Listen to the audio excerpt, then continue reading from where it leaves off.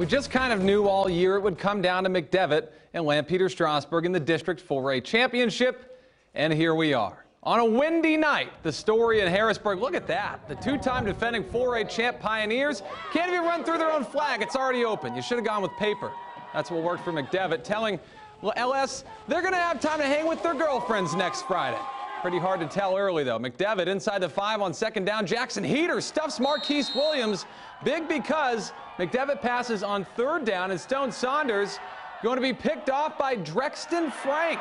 Decent return. Pioneers can't do anything with it, but that's okay because they prevent a touchdown in a low-scoring game. Still tied at 0 in the second. LS threatening, but the high snap there, and Riley Robel dives on top of it.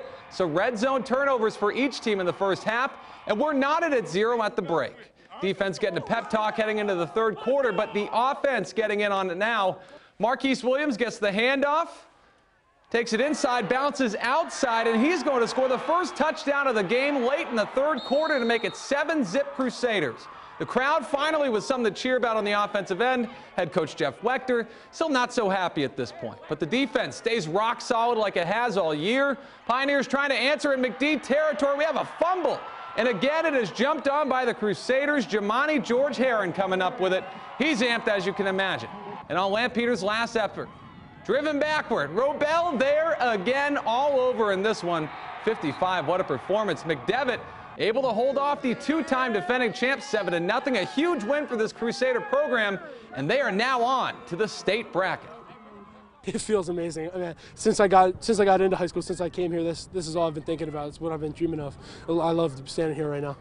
The key word, we hit adversity. What we're going to do in adversity when adversity hits.